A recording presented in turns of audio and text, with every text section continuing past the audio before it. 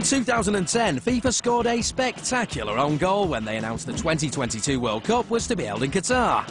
The bid was surrounded by allegations of bribery, with whistleblowers claiming millions of pounds and even knighthoods had been on offer to hand the Gulf state the event. FIFA deny all this, of course, but that hasn't stopped them taking a good kicking.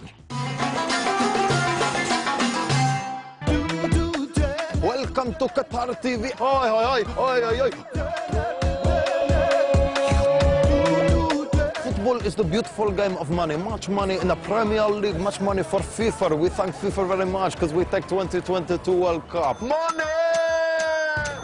Football is all about money. Football money. Money, money, money. Special money. We take the World Cup for 2022. Yeah. You would like to come to this? No one's going to go to Qatar, to be honest with you. Why not? It's going to be too hot. You can't play football in hot weather, can you? How many camels? I do not kill in camels, my friend. I do it in money. How has money ruined football? Because it's made countries like Qatar come from nowhere and suddenly have a... What do you say about my country? John Terry is, yeah, he's the best as well. John Berry is very bad man, though. If in Qatar he nicked one of another man's wife, we would have to chop off his hand.